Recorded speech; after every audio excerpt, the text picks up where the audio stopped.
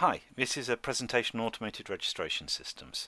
So according to Dale McLachlan, land registration systems provide a means for recognising formalised property rights and for regulating the character and transfer of these rights. And this is framed within the legal system.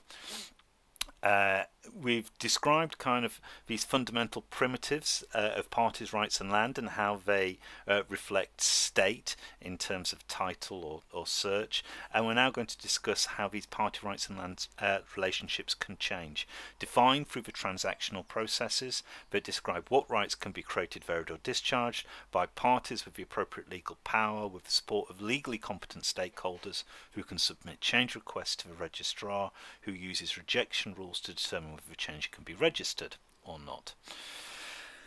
This work is going to focus on digital approaches, and we're going to use the application record as the vehicle that conceptually presents a legal instrument, deed, for consideration for registration. In fact, the application record itself will be used to create both the deed and render the change.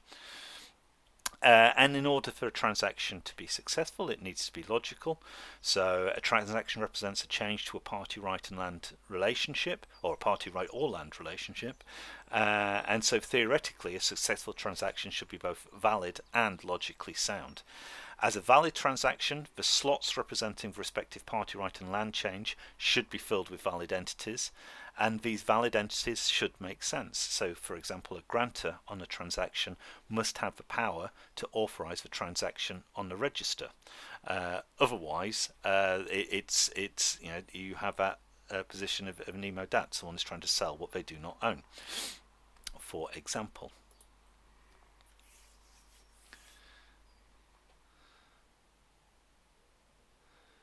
Okay, now we've talked about party right and land primitives representing state. So each jurisdiction has its own legal framework that defines these kind of fundamental primitives, and this really goes down to the parties who hold rights which are defined in land.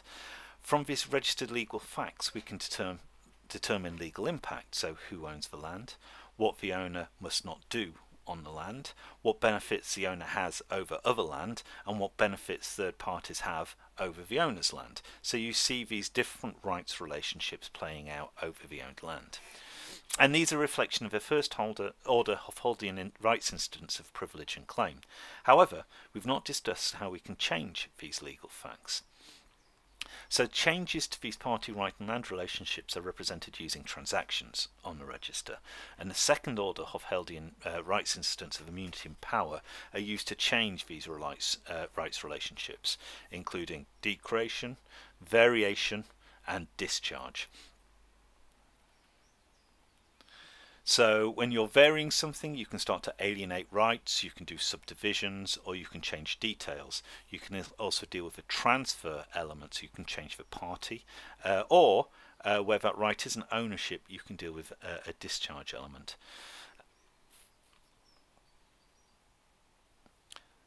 So in terms of these Hoffoldian incidents, the secondary rules, they specify how agents can introduce and change primary rules. So there's powers. The Hoffoldian power is the incident that enables agents to alter primary rules. So A has a power if and only if A has the ability to alter her own or another's Hoffoldian instance. So an owner has the power to alter their real right and land by transfer or variation or any combination of the above. An owner cannot discharge land, although in some jurisdictions an owner can abandon land. And then there are immunities. When A has the ability to alter B's Hoffoldian instance, then A has a power. When A lacks the ability to alter B's Hoffoldian instance, then B has an immunity. So B has an immunity if and only if A lacks the ability to alter B's Hoffoldian instance. So again, it gets down to you cannot sell what you do not own. In terms of conceptual transactional theory, Henson described 4 general principles that underpin transactions within land registers. The booking principle, implying that the real rights transaction has no legal effect until the change is registered. The publicity principle, implying that the legal registers are open for public inspection. The consent principle, implying that the registered party holding the real right gives their consent for the transaction, getting back to that power, Hoffoldian power and immunity element. And the specificity principle, implying that the transactional subjects, the parties' rights and land, as part of a transaction, can be unambiguously identified. Now, this doesn't mean that each land register has to adhere to each principle, but many do. Zevenbergen and Ploeger, sorry about pronunciation, see the principles as a means to differentiate between jurisdictional approaches. We agree with this, but believe that the judicial approaches to error correction and bajurial inaccuracies also play a significant role, and we talk about this in another presentation. The consent principle, implying that the registered party holding the real right gives their consent for the transaction, is critical.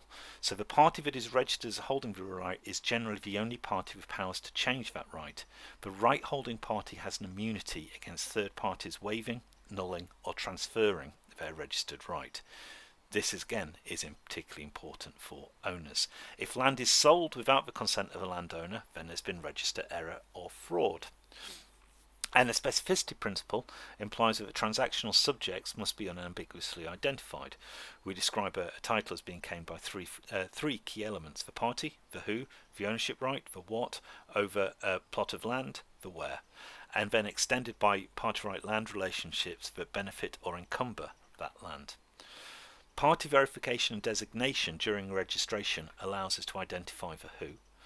The legislation framework, in terms of numerous clauses, allows us to identify the what, and what is missing is a mechanism to uniquely identify the where. And this tends to be covered from the set of cadastral units, which can be absolute, i.e. provided with accurate geometry, or relative, i.e.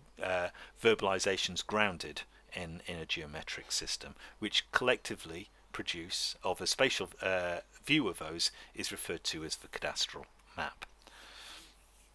So the unambiguous identification of these transactional subjects essentially implies that the ideal land register will be built on three component parts: a register of rights. Real rights in land are numerous clauses, as we saw in or we may see in one of the presentations. The specificity of parties' rights in land, so a register of owned or possessed land, so you uniquely identify registered spatial units. This is managed by the registrar. And a register of parties, uniquely identifiable parties that can directly or indirectly hold real rights in land, including natural, non-natural, and registered spatial units. And each of these component parts can be transacted against. And hence this digital land register consists of relationship tuples describing party, right and land, and they can be indexed accordingly. And each of those tuples is intrinsically spatial. Two principal indexes are required to efficiently structure a modern digital land register: a party index, and this is used to efficiently identify pertinential benefits, i.e. where a unit of land has rights is a right holder over other land, or as a spatial index, so you can see where spatial rights encumber another piece of land.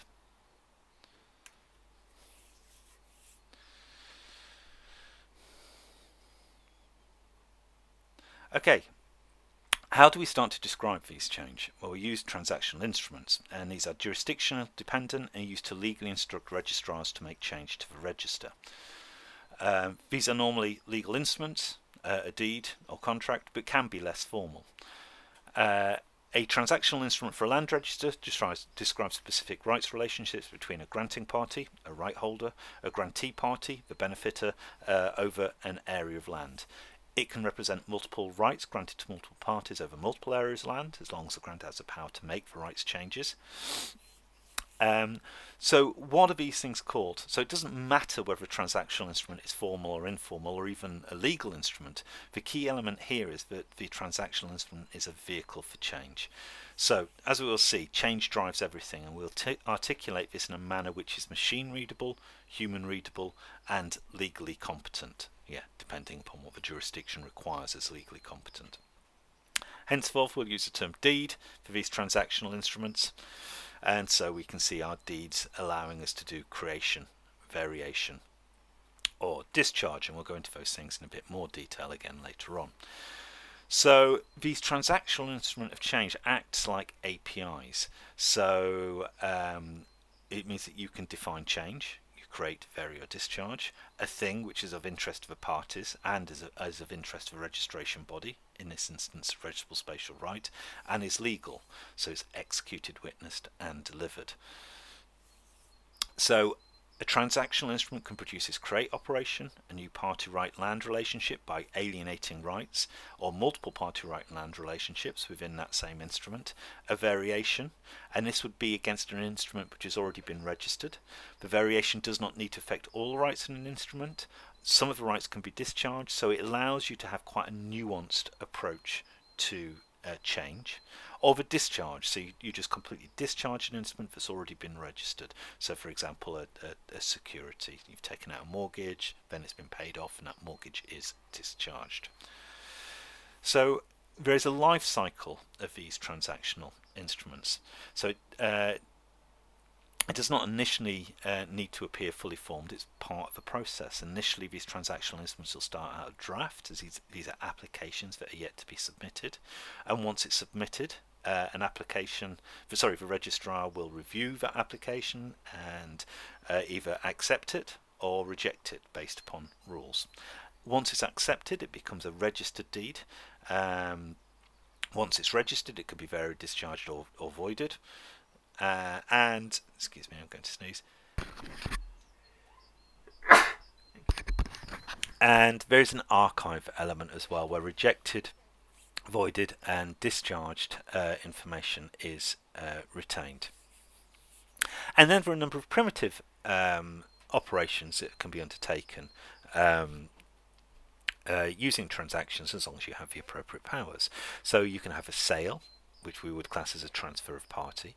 You can have a rights alienation, which is a transfer of right, and that rights alienation could be ownership and non-ownership, where you have sub-ownership rights, or it could be an ownership subdivision, which referred to as a transfer of land. And this is summarized in this illustration. So here you've got your transfer of party, so we're changing our party for a new party. Here we're alienating some ownership rights, so this is to create a block of flats over the land, or we're going to alienate a right of access, or someone has already actually alienated a mortgage and now they want to discharge it, or a transfer of land here, which is a subdivision of this land right. And we can see those summarized here. So we have a transfer of party part, which is where part of that land is being sold, so in terms of its party ownership, so it's a 50%, for example, or a transfer of party whole, which is selling the whole interest in the land. A transfer of right part, where you're subdividing a right out of your bundle of rights model, in this instance to separate out a strata, or a transfer of right whole. Here this covers the whole footprint and is for the security. And your transfer of land, this only has a part. You can't conceptually really deal with the transfer of land whole because it would just destroy land, although you could use it as a conceit for renumbering the register. Okay, we've now provided quite a lot of the background in terms of our modelling concepts. We've talked about parties, rights, primary, subordinate, a whole raft of different stuff. So we'll now get into what is the meat of this presentation, which is to deal with this in an automated way. We've got a UML model in the back end, so we've got parties who hold rights, and those rights are defined in land, and we have an application table. So we've got a 5-table UML model. And we've defined a conceptual approach where we start with a block of land owned by a regional development agency.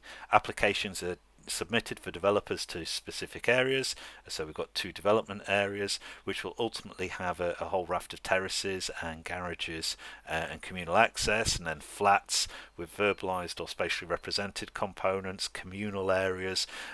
We will pull together all of those deeds to make that transaction work, and it uses all of the primitives that we've just talked about. Okay, so our first element is going to be a digital transaction exemplar. So this is first registration. We're going to transfer of land part, a TOLP, and a transfer of party whole, and we'll also show how versioning works in here. So we'll have our initial rubber sheet, as it were, ultimately leading to this new development. So we have some Python libraries. So all of this will be done live. We'll create the data model from the UML, and we will import that into our database, and we'll deal with our first registration. It does that all the time. So we're going to insert our deed, and then we'll view the application here. So here we've got a disposition, and this is the first registration. We're bringing something into the register, so it isn't one of these transfers. This is another conceit. We're just bringing in a piece of principal land that's been granted by the state to the Regional Development Agency. It's 100% ownership, 1/1 fraction. It has this geometry contained in this well-known text, and it has this special number, LRC001. Okay, let me just check out of here.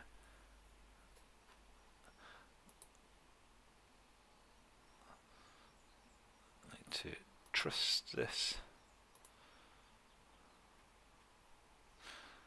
That's unfortunate.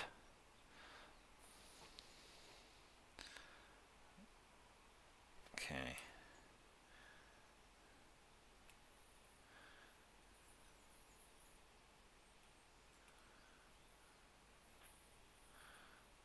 Alright, here we are.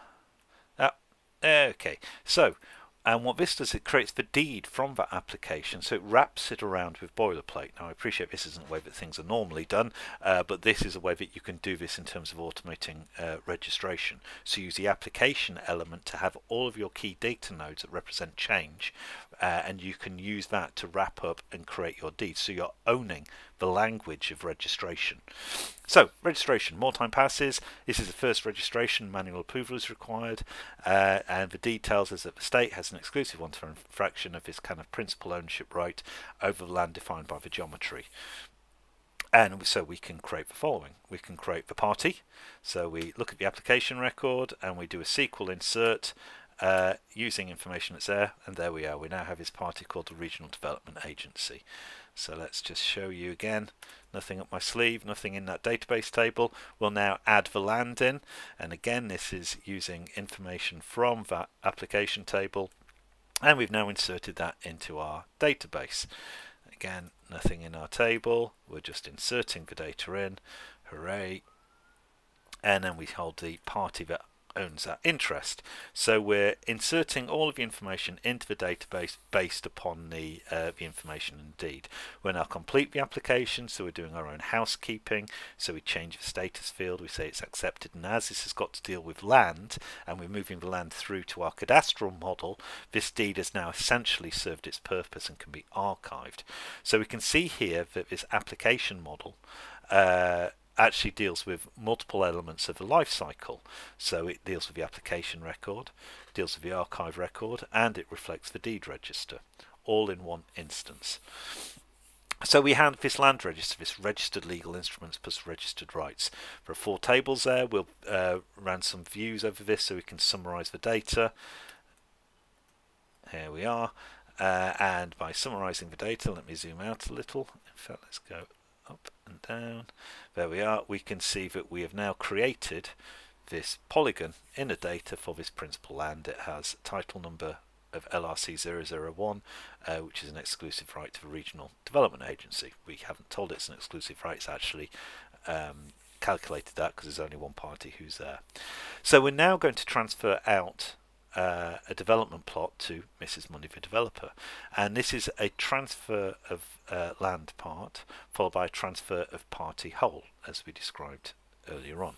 So we'll insert our application and then we'll have a look at it. So this is for our terrace community development. It's a tuple transfer of land part, or TOLP, and it's principal land from the Regional Development Agency. And it's going to go to Miss Money for developer with a 1/1 fractional denominator. It's coming from a parent cadastral unit, LRC001, the one we've just created, and there is some cookie cutter element geometry here, which means we can cookie cut from that land to create new geometry, which is brilliant. So the transfer of land part cookie cuts out that land, and a transfer of party whole, transfer the ownership from regional development to Miss Money for developer. And we've wrapped this up all within a single sequence from those two atomic primitives. And here we are. We can create our deed that represents this, and clearly we'd have a much more inclusive text than what I've put on there. So this application is proved on the same day, so we can now do the following tasks. We can add the new party, we can cut the new land, and we can register the new cadastral unit. So let's do that. Again, that isn't in there. Now it is. We now have Mrs. Money for developer. This is using proper spatial predicates in there to deal with the cookie cutting. And we notice that we have two cadastral units for LSE001 for the previous deed up until this current deed has been put in, and then for LSE001 now that cookie cutting has been put out. You'll also notice that the versioning occurs at the fine granularity, whether it's a party version, a right version, or a land version, and this is versioning at the land level. So likewise, here's the new land being added in. We add the rights in land, we add principal land, and we add it all through, and likewise we complete the application and we do the final housekeeping, and there we are. We see that this has all been added through and accepted. So let's have a look at the state of our cadastral map.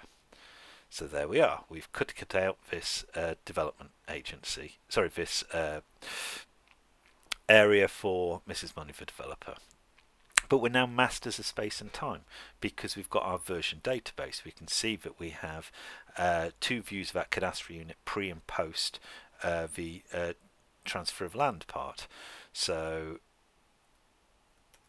we've got the current version, where we've got the geometric hole in it.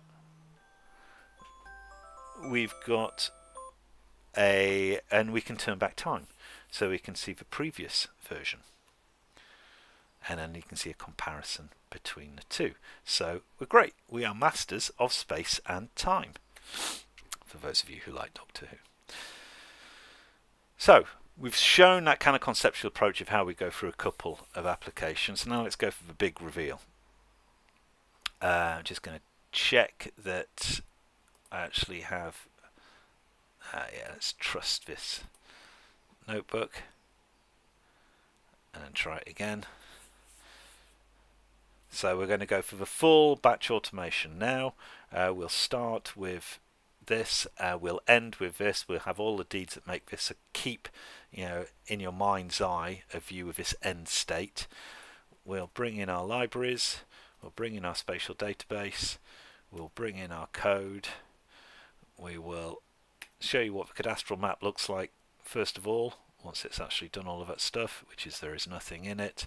We will show how those digital applications can become deeds. This is creating that initial rubber sheet.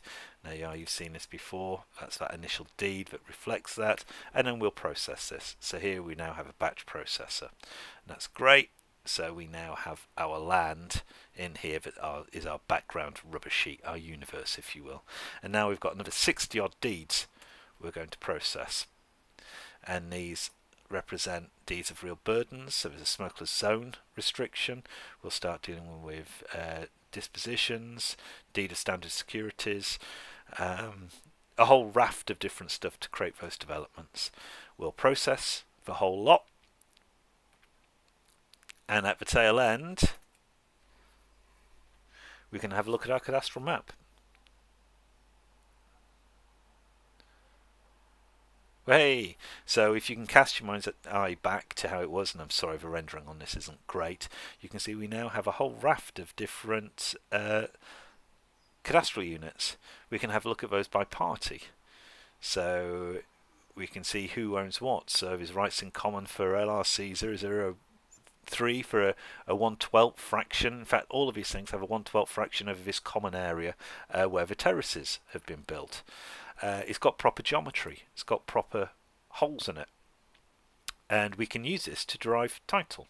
So here is a terrace solum with garage development. So this is one of those terraces in the top piece. It's a piece of principal land. It is a square, not very exciting, but because you own LRC003, we can find out what ownership pertinence you have. Well, in this instance, you get a one-to-one, a exclusive ownership of LRC004, which is this garage down here. The main plot is here, and you get LRC002 a 1/12 interest, as we saw earlier, in this common area here, which is the access way. What other beneficial rights do you get? Well, we've got a spatial relationship with a community deed, which is a servitude here, which has both sides. So this is one where you are benefit and encumbered by shared gables, utilities, that kind of stuff. Basically, the wall that you share with your next door neighbour, you're benefited from the fact that that wall exists and you can use it. You're also encumbered by that, so that your neighbour can use it as well. Who owns it? It's Mr. Block the Builder. What's the securities? Oh, there's a security over this for £500,000 for mismoney for developer. Oh dear, we should be potentially quite worried about this. I have no idea how this transaction went on, but the thing is, this is just demonstrating the fact that you can query it via a spatial relationship. But also there are encumbrances, restrictions and responsibilities, and there is a smokeless zone issue that has a spatial relationship with our ownership extents, and the servitude here, which is that reciprocal relationship for the shared gables. And that's it. Thank you very much. I hope you enjoyed it.